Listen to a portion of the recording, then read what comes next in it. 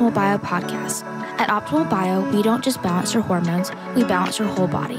Our conversations range from nutrition to medicine with an emphasis on wellness tips to support your health journey.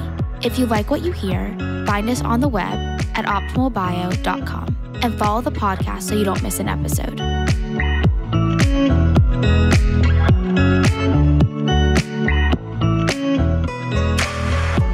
All right. Good afternoon, everybody, and welcome to another edition of Optimal Bio podcast. Today, we're excited to introduce Candi Brown, our newest PA, joined us a few weeks ago, and we thought we would introduce her to our community. So, Candi, could you tell us a little bit about yourself? Yeah, I do first want to say I'm a nurse practitioner. Oh, my apologies. I gave you promotion. Okay. No, yeah, that's fine. It's fine. So I'm actually from Knightdale, North Carolina. It's about 15 minutes east of Raleigh. I grew up here in North Carolina. I've never left. I was first a registered nurse working in the emergency department at Wake Med. I worked there for about 9 years. Prior to that, I was working in the emergency department at Duke Raleigh. I've always loved nursing and healthcare. It's been part of my life for a really long time, a deep desire. Me and my husband just recently moved to Wilmington, North Carolina 2 weeks ago. We are beach people through and through. We love the coast. We have a dog named Ruby. She is our child. And we're really enjoying Wilmington so far. We're still, getting settled and unpacking. And I'll be running the Wilmington office for Optimal Bio. So I'm excited to get that going and staffed and meet all of our patients some more. So far, all of our patients have just been so beautiful and so fun to talk to. And I've loved them so much. So just a quick question for my curiosity. Is Candi short for Candace? It is. My dad actually started that when I was really little, and it's just stuck all the way through. Sounds good. So let's go back for a little bit and tell us about your emergency room experiences. What was that like? Yeah, so starting all the way to the very beginning, as a little girl, I always knew I wanted to be in healthcare. I originally wanted to be a doctor, a pediatrician to be specific. As I got older, I learned that med school costs a lot and requires a lot of time. So then I switched my mindset to nursing, and I was like, I'm going to do nursing. So all through high school, I did all my science classes. I needed to be a nurse. After I graduated, you're young and you want to just have fun. So I changed at the last minute. My parents were not pleased at all. So fast forward a little bit, I found my way back to nursing after working in the government for a few years. I went back to school, got my CNA 1 and 2, and I'm saying CNA 1 and 2 because there's a difference, especially working in an emergency department. So I started my journey as a CNA 2 at Duke Raleigh in the emergency department. Loved working there, loved everything everyone was doing. I got accepted to nursing school, started my journey through nursing school. Like I said, as a child, pediatrics has always been something I've loved. So I ended up taking a job in the children's emergency department at Wake Med while I was completing nursing school. Worked there as a CNA 2, completed nursing school, got my RN, and continued to work in the children's emergency department as a new grad nurse and worked my way up to being a charge nurse. While I was working at Wake Med, I entered grad school, and here I am, a nurse practitioner. So it's been a long journey, and everyone jokes by this point I should be a doctor because I've spent like 10 years in school. Sure. But nursing is, I believe, the heart of medicine and the backbone to doctors. So I'm glad I went the nursing route, and I love nursing. I love my fellow nurses. I loved being a nurse. I will say that once COVID hit, it really made myself and my fellow nurses question being nurses and working in healthcare. That was an extremely trying time, and I'm glad I found my way to Optimal Bio. So I was able to leave that behind. I left a lot of good nurses behind, but I know that they're going to find their way to their calling. So you get out of high school and you take a couple of years, then you decide you're going to be a nurse. So walk us through CNA 1 and 2. What does that mean, and how do you get those certifications? Yeah, absolutely. So to even get accepted to a nursing program, most of your schools, especially in North Carolina, require you to at least be a CNA 1. So a CNA 1 is a Certified Nursing Assistant 1. And the difference between a Certified Nursing Assistant 1 and 2 is the skills that you can actually do. Working in the emergency department, especially at Duke Raleigh, they only would hire CNA 2s because we could do more skills such as Foley catheters, blood draws, oxygen therapy. There's just more that we could help our nurses with than a CNA 1 could do. Okay, and then you go to nursing school, and where'd you go? So yeah, I actually started at Johnston Community College, got my associate's degree in nursing. Immediately started working as a new grad fellow nurse in the Children's Emergency Department at Wake Med. Once I finished my fellowship and got my feet nice and wet, I then completed my Bachelor's of Science in Nursing at Winston-Salem.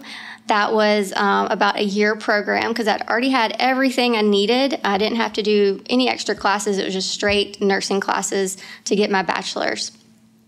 So Go ahead. I was going to say, so one could argue you took the most cost-effective way to get your degrees, because in my world, we hear about, kids who graduate high school and they're going off to Duke Nursing School, for example, or ECU or what have you. Yeah. So what's the difference? Yeah.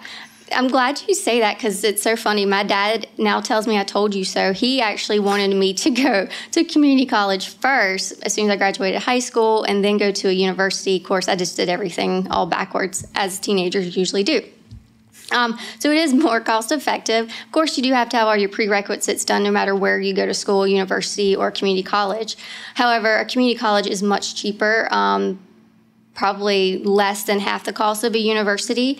It is a 2-year program as well, so it's actually more clinical based than it is lecture. So you're actually doing more hands-on than you are sitting in a class learning about theory or what have you. But going that route, I was able to go ahead and start working as a nurse while I completed my bachelor's. So for me, it just made more sense because I wanted to go ahead and start working, start learning, start making money. And also, I will say, Wake Med is really good with supporting their nurses and their staff with education, not just financially, but management's really good with flexibility and supporting you through that whole journey. So that was extremely beneficial for me. And I don't know if you can answer this question or not, but is there once you get your bachelor's degree and you're hired by, let's say, Wake, and even though you were already working there before you got your bachelor's degree, is the salary level the same no matter where you go from a school perspective? Yeah, so actually, Wake Med is now a magnet hospital. They became magnet a few years ago. So most magnet hospitals require you to have your bachelor's. They prefer not to hire an ADN nurse.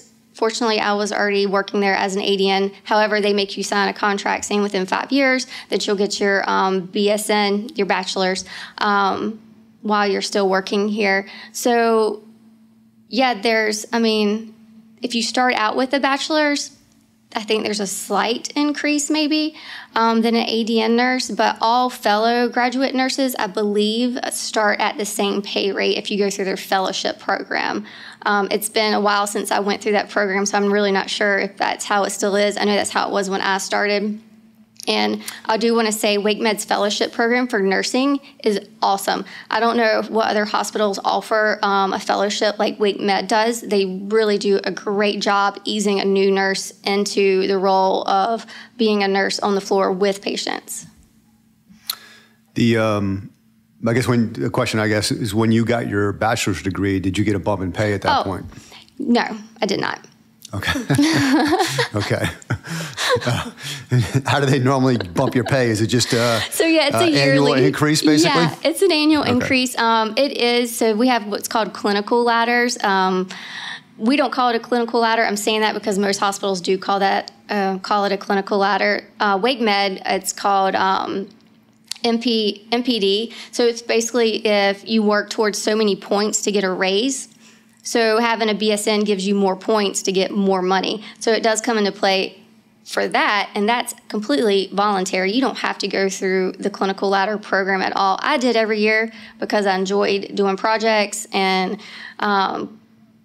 doing the extra things and getting the extra money for it. I mean, a lot of it was just stuff we were already doing. Like, you really didn't have to go so far out of your way to get it. So in that respect, yes, you will get extra money for your BSN if you're part of that clinical ladder.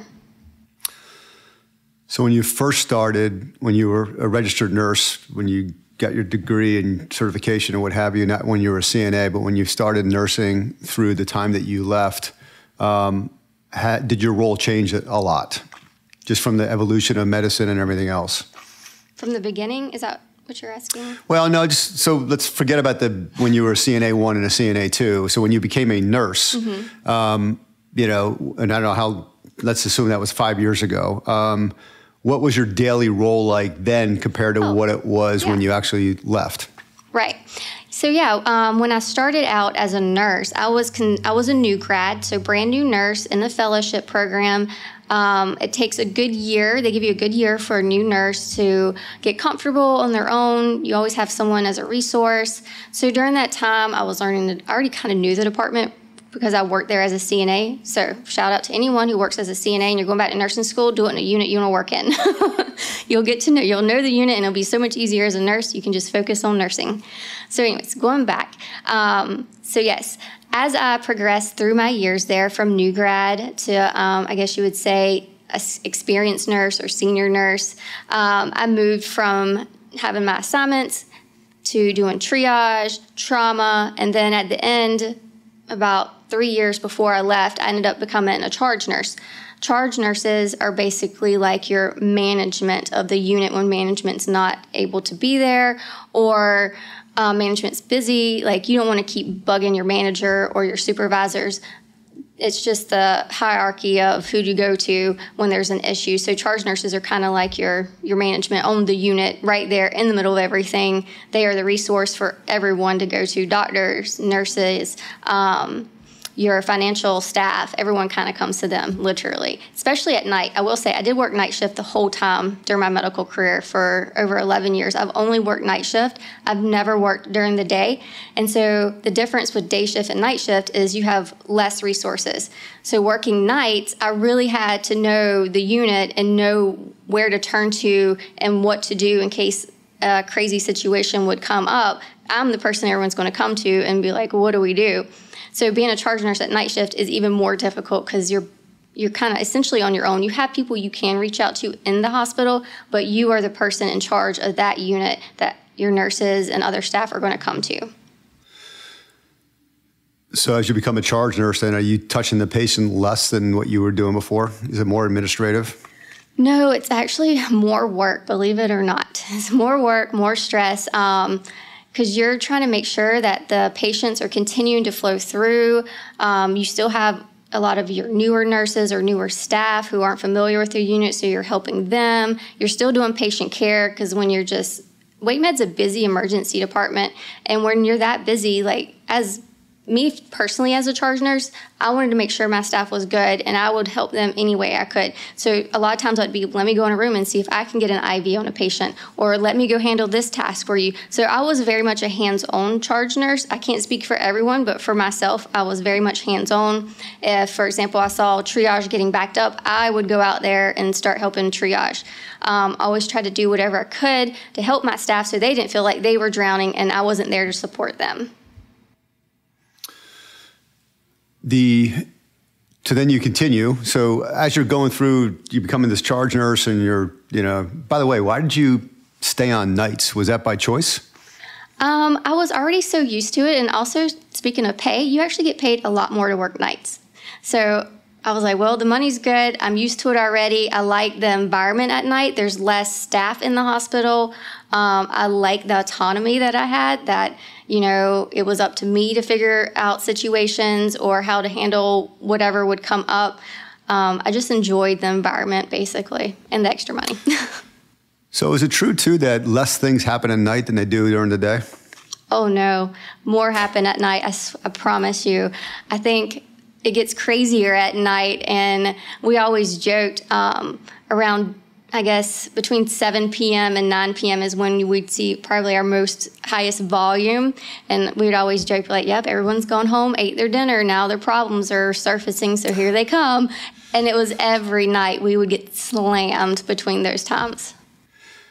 This is obviously the emergency room, but did you work on a floor at some point in time, and was it quieter on the floor?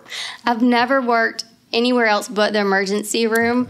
I've always been in the emergency room, so I really can't speak about the floors, but I have like floated up to like the pediatric floor for a few hours to either orient or help out, but not enough to really speak about how their environment was at night or their volume. I do know we had a lot of admissions, and we would hold admissions, so I know they had to be busy because they're full, but I can't speak for them, essentially. Yeah, because you hear stories these days about, people coming in and, if there's not enough of those holding rooms within the ER, then they're in the hallway, basically. They are. And obviously it's a triage situation, so the acute that are treated get the rooms first, I guess. Yep. I always wondered though how logistically the hospitals handle the flow from ER up to the whatever floor you're going to. Yeah, any enlightenment on that? Yeah, so it's all dependent on your level of care. When I say level of care, that means are you like an ICU patient? Are you a step down? A step down patient would be you're not quite. I want to say worse, but you're not quite there for ICU, but you're not, good enough to be just on like a regular medical floor. Like you're kind of in between. You still need a little bit more close monitoring. So you'd have your ICU patients, your step down patients, and then you'd have your medical or surgical patients. And depending on where you fall within that would depend on where you got a room, and then when, depending on how that unit's volume was.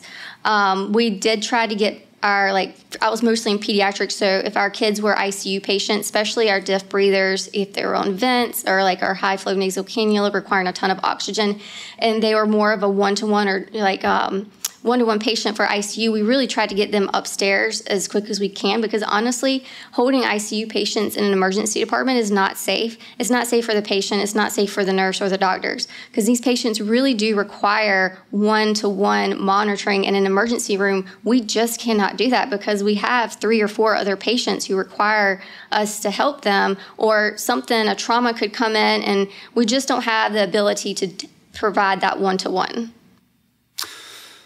You made an interesting comment before that things go crazy between 7 and 9 at night. Have there been like human psychological studies done that you were privy to as to why, those hours are the witching hour, so to speak? But I would be curious to see, because we could almost bet money on you're going to see a spike in volume between those times. And I don't know what it is. We always just joked or chalked it up to, well, dinner time's over, so let's go. I'm out of school, I'm out of work, we've ate dinner. Oh, but here's this issue. We probably should go get it checked out. And that could be completely wrong and off. I don't want to make assumptions, but that's how it seemed or was perceived by us. Like, well, you've gone to work, you've gone to school, you've eaten dinner, and now we have these issues, because it was always during just those times. Of course, sometimes during our winter months when we were having a lot of our kids come in with asthma or RSV, we'd stay busy all night long, and we'd see spikes here and there. But most of the time it was either right there between that 7 and 9 p.m. window, or they're just waking up early in the morning. Yeah, I kind of wondered if it's whatever happens to that child during the day. They're waiting to see if they're going to be better, or right, yeah. Or you have to wait for the parents to come home to take them to the ER. So I guess that's probably what it's all about. Yeah, I'd be curious to see if there's some research or study that's been done, because I swear it's like that every night. Was that the same on the adult side also? Oh, goodness. So the adult side, they just stay busy the whole time. I don't even know what time's a good time for them, honestly. I feel bad for them, because even though I work mainly in the children's ER, we still had to go help over there, because if they're drowning, we want to help them out if we could, if we had the staff and our volume wasn't crazy. So there had been many times I would actually go work on the adult side, and they just stayed crazy the whole time. Their volume is insane, and I don't know when a good time is to go there. But they're great. They're great at what they do. So let's talk a little bit about the elephant in the room. So let's go back in time to March 2020, right? When the hospitals decided to shut down and you were taking COVID patients only. What was that like? I mean, I know you were pediatric, so it's different. There weren't probably a lot of COVID cases for kids at that point in time, but what were you seeing on the ER in general? And was it crazy with COVID? Yeah, so once COVID hit, honestly, our volume dropped tremendously. It's almost like everyone was afraid to leave their house.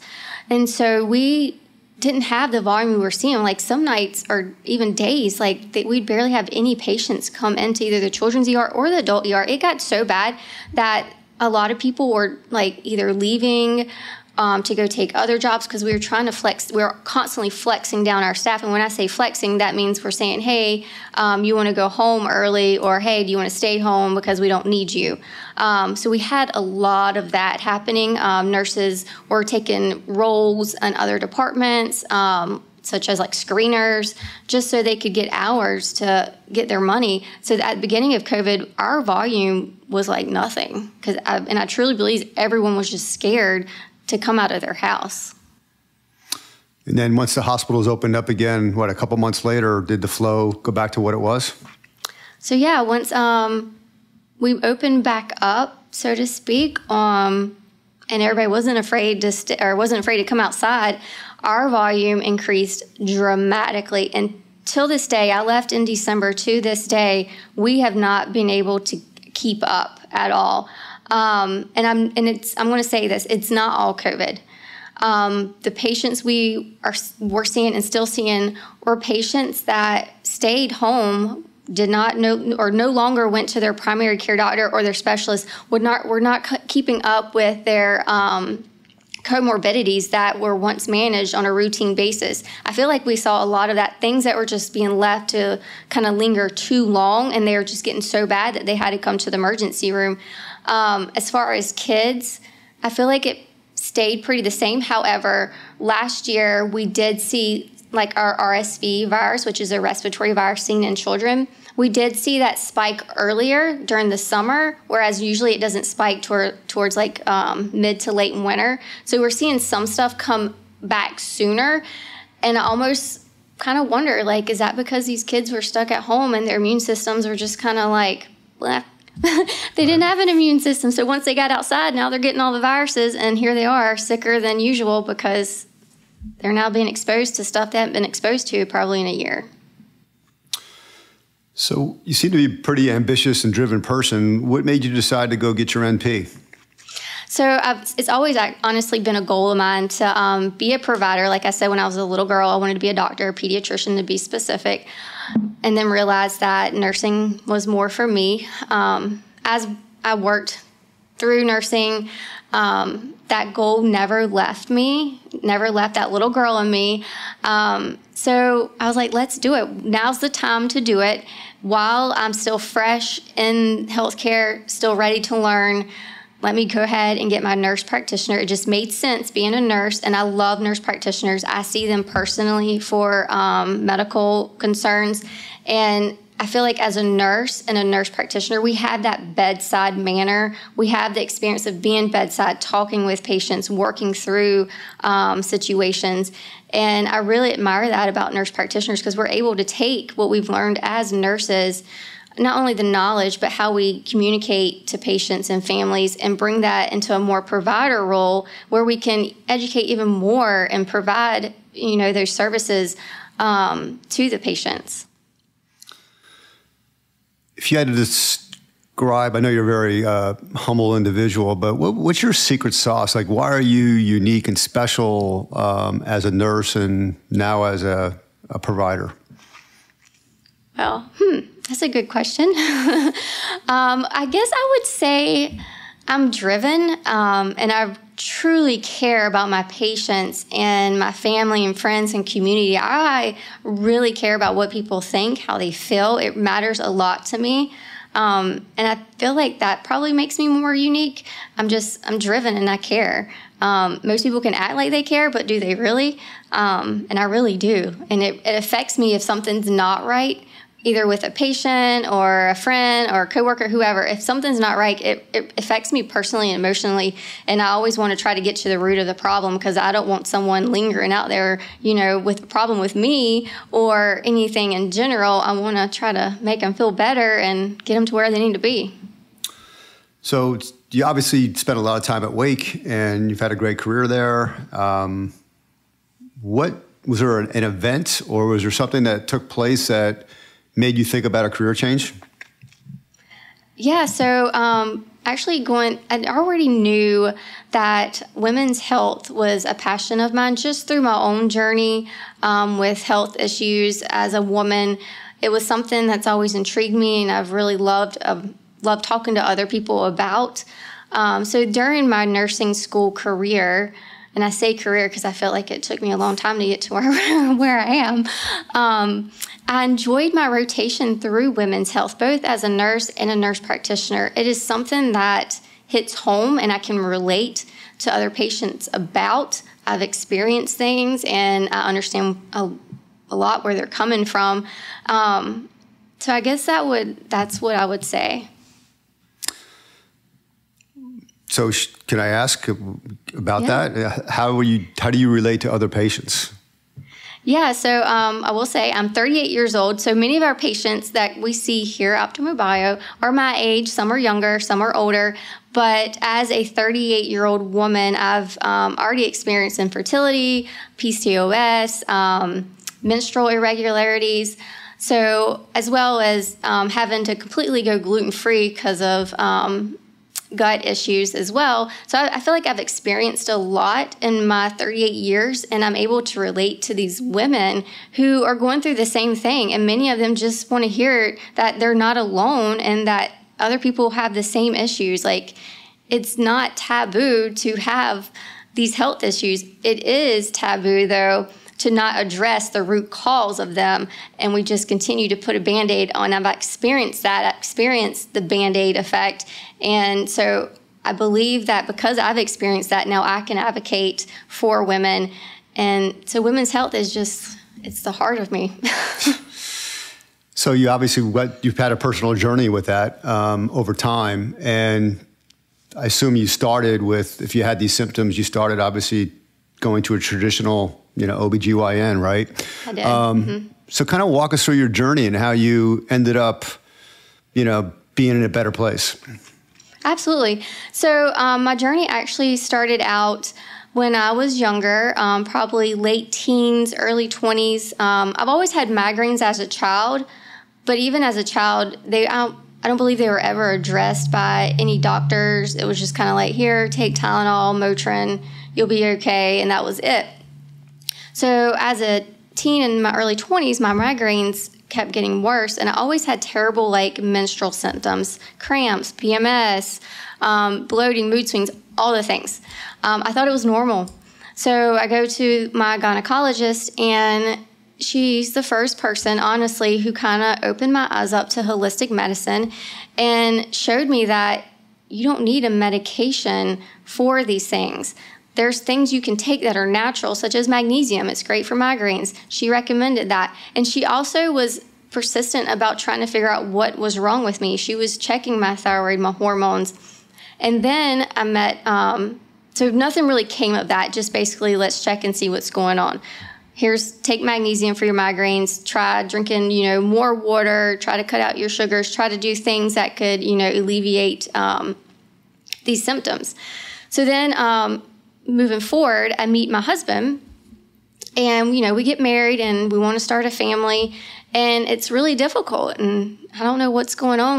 We tried by ourselves for a year. So I go to my gynecologist. I was like, we've been trying. I don't know what's going on. I'm tracking my ovulation. I'm taking ovulation kits. I'm doing all the things I think are right. So once again, we're going to check our hormones. So everything looks good. She did say my thyroid's a little off, so I go to an endocrinologist thinking, oh, maybe it's my thyroid that's causing, this infertility issue. Endocrinologist at the time was like, no, you're fine. Your numbers aren't that far off. You're good. Go home. I was like, okay, cool. Don't know what that means. So then I go back to my gynecologist. She's like, well, let me send you to a fertility specialist. They can do other testing and really, see what's going on. So we went to a fertility clinic for about 2 years trying to figure out why I can't get pregnant. Their immediate solution was IVF, which is, in vitro. And that's extremely expensive. That's $10,000. I was not willing to spend $10,000 without knowing what's wrong with me. Of course, my husband had to get checked and he was fine.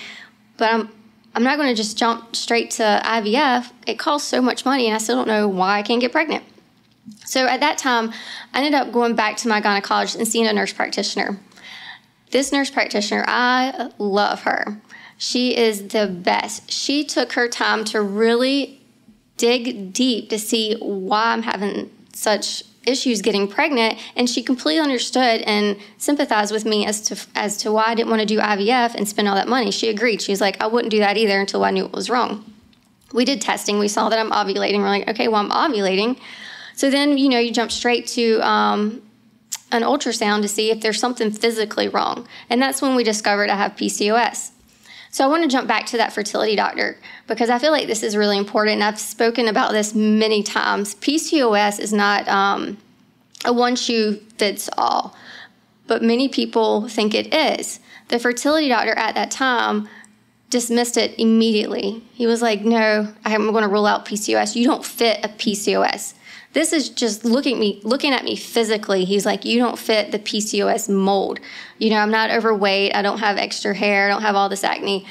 I was like, oh, okay. Well, my gynecologist, did the ultrasound. Well, I have PCOS. So PCOS is not a one shoe fits all. Anyone can have PCOS. It does not matter how you look physically. So that was, it was reassuring kind of, because now I was like, oh, now I kind of have something to work with here. I kind of know what could be the problem.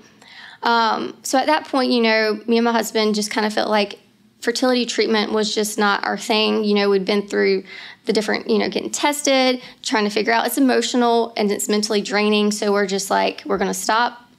We know I have PCOS. We know I do ovulate. And I told my doctor, I was like, it's not my husband's belief per se. I was willing to go forward and do whatever I could, but he had religious beliefs about IVF he didn't agree with. So we're just like, we're going to stop. And we're just going to see what happens. So at this point in our life, we're just kind of leaving it up to God. If you believe in God or Jesus, we're very religious people, and we do. So we're just going to leave it up to him. And we feel that if it's meant to be, it'll be. So that's been my journey as far as women's health. And as far as like my gut issues, I've always had issues, I guess, eating like certain foods, never knew what it was, would get upset stomach, have cramps. Just thought it was maybe me. I don't know. So recently I got tested for celiac and gluten, and it came back non-celiac gluten intolerant. So I do have a gluten issue. I feel like most people probably do. Cut gluten out last year. It's been night and day difference. I have more energy. I feel good. I'm not bloated at all, ever. So I always recommend everyone try to cut gluten out because everything starts in the gut, and if you can heal the gut, then you're going to feel 10 times better. And I will say that doctor also, I don't know if it's because I'm a nurse or nurse practitioner, I was never given any guidance once those results came back either as far as the gluten. It was kind of like, okay, well, I'll figure it out on my own. So that's my journey. That's a fascinating story, and it's you should be commended for the decision that you made, and you trying to do things on your own and take those corrective measures. And from a diet perspective, it seems like it's an epidemic these days. It seems absolutely. like everybody we know has some type of a gluten intolerance. And I know Dr. Brown and I have spoken about that before, in various podcasts. But when you went through that, eliminating the gluten from your diet, how long did it take before you started feeling better? And what are some of your tricks?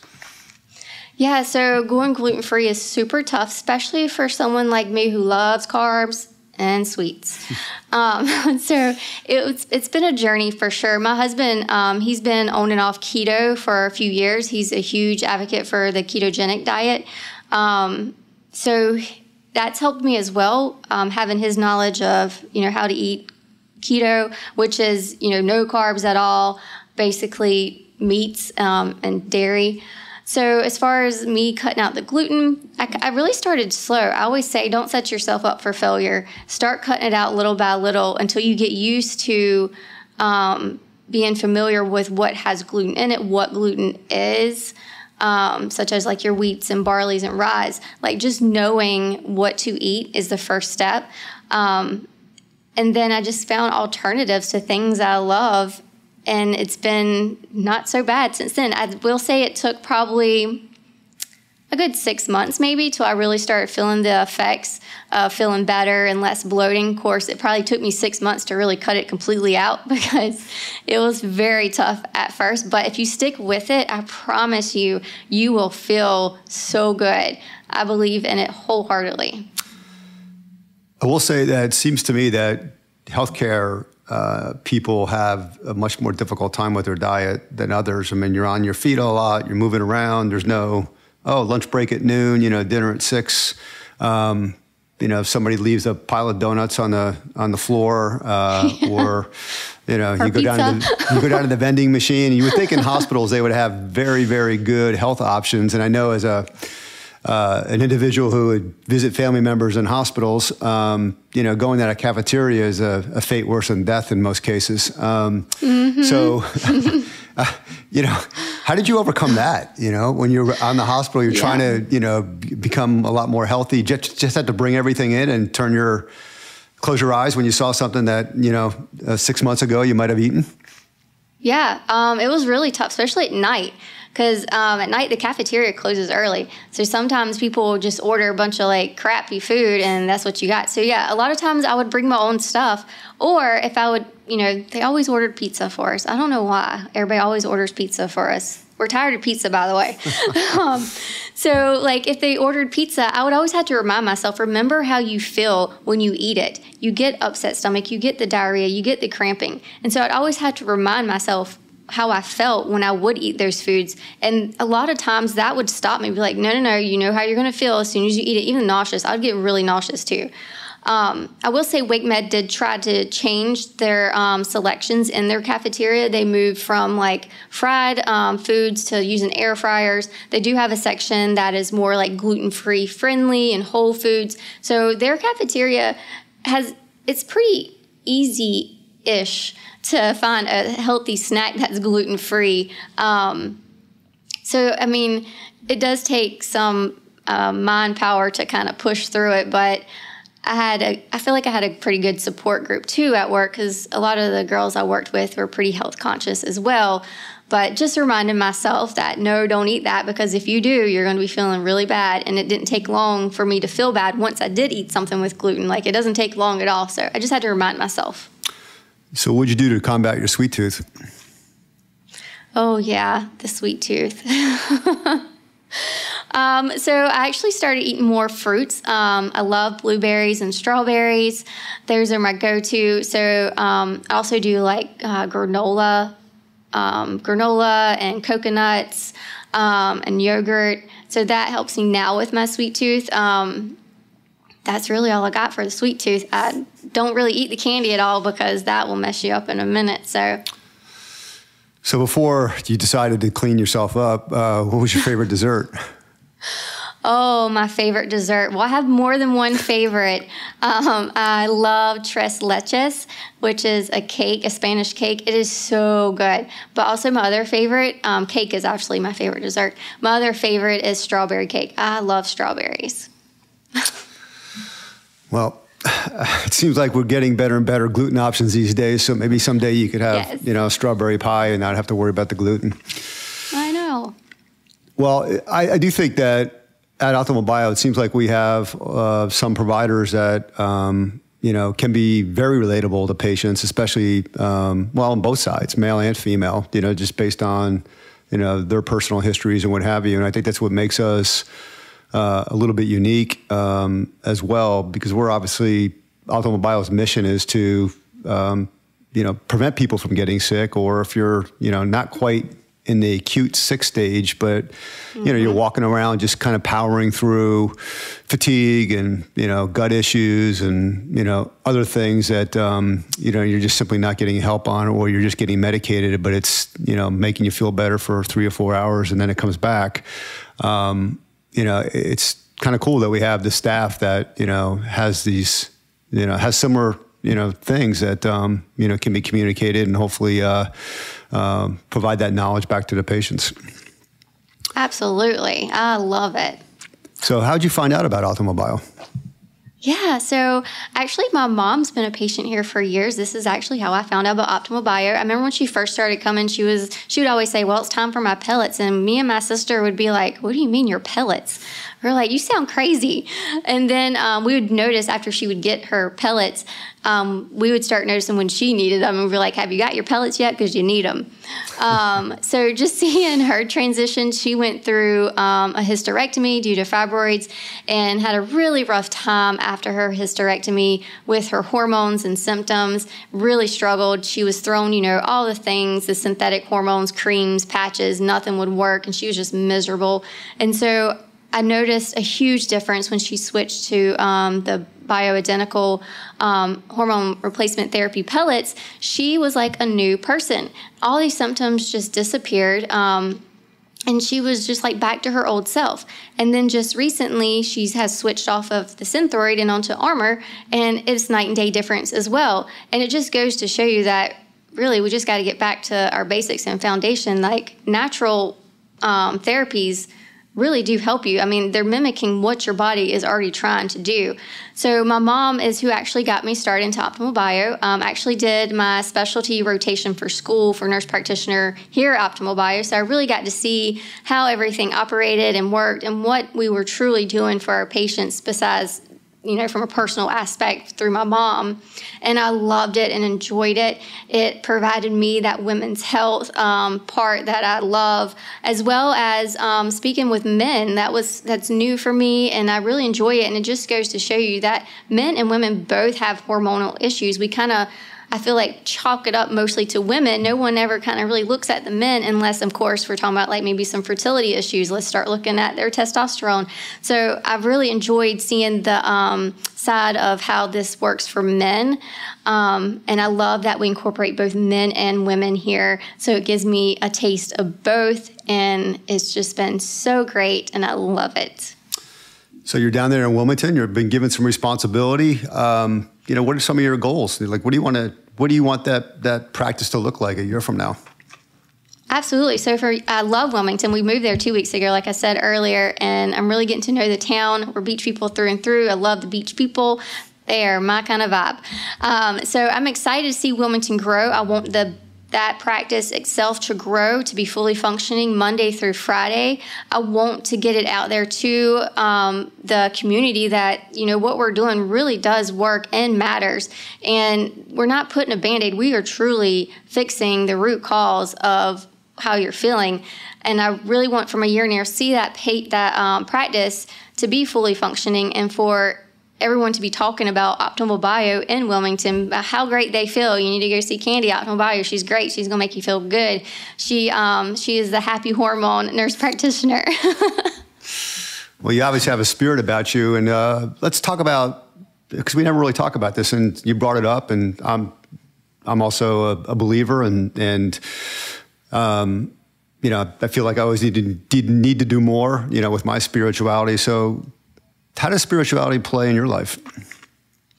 I believe in prayer. Prayer is huge. I always say prayer and believing has really gotten me through a lot. And I'm talking about illnesses, school, if you don't believe in prayer, you really should. And I'm not saying that, go start going to church every day, but honestly, talking to someone that you believe in, whether that's God, Jesus, another higher power, it really does work. And it makes such a huge difference in your life, around you and within you. Like, you just feel like so much better having that higher person to believe in and seeing it work through your life. You might not see it immediately, but I promise you will see it.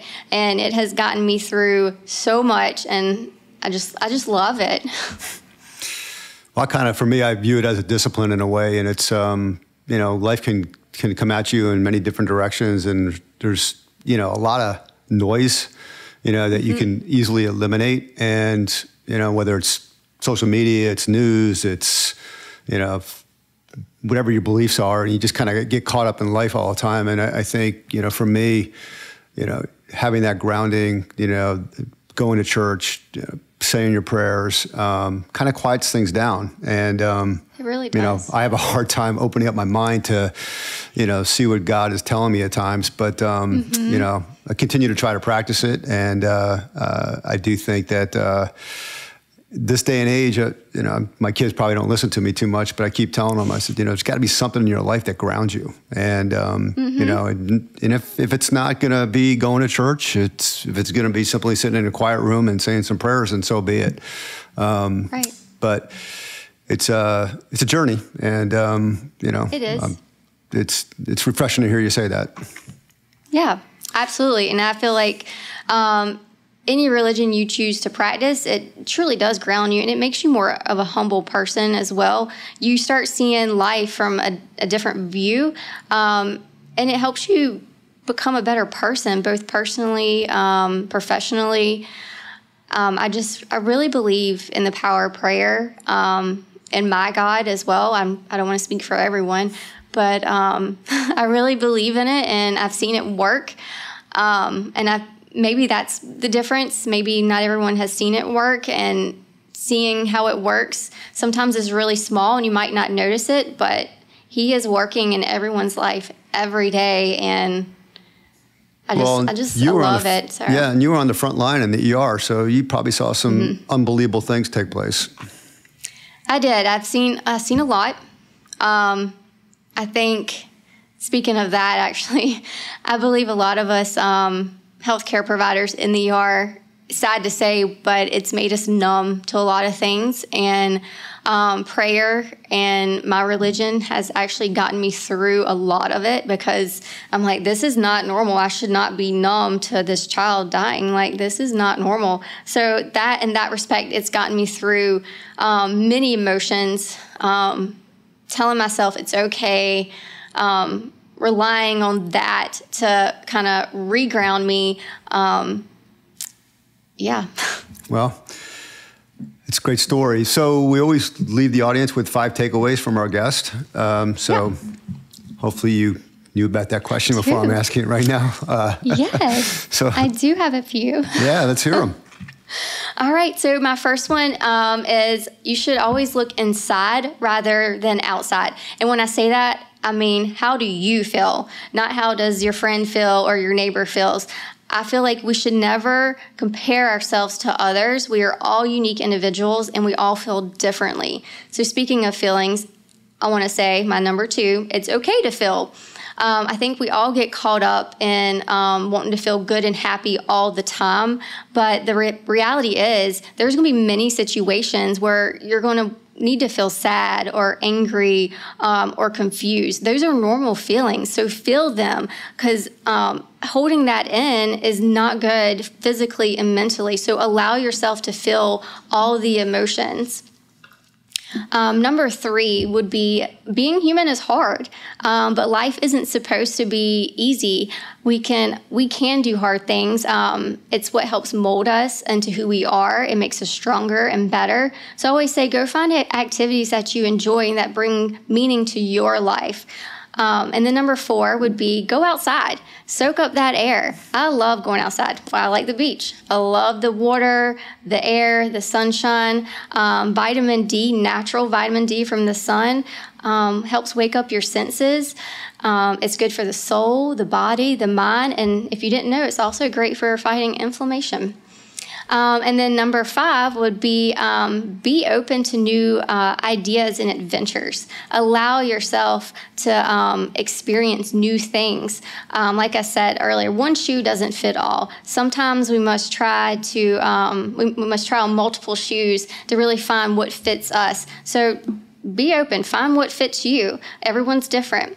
So that's number 5. But I do want to say I have one more because I feel it's important. It's Valentine's week, and so I felt like this was appropriate. So in honor of Valentine's week, I wanted to say, allow yourself to love and be loved. Most importantly, love yourself. Invest in you. You only have one body, so treat it well. Very good. Great advice. I will say this. I'd like to come back in June or July and ask you how you like the beach then when the population triples, for I know, the traffic's already terrible now. We were talking about that. The traffic's going to be 10 times worse. So I'll let you know. Yeah, you may be back up this way at some point. I know. Right. Well, Candi, it was a joy to talk to you today, and thrilled that you're with Optimal Bio, and look forward to hearing more about you in the future. But as always, God bless, and thank you for being here today. Thank you for having me. I've enjoyed this so much, and God bless you all. Thank you. This has been a production of Optimal Bio.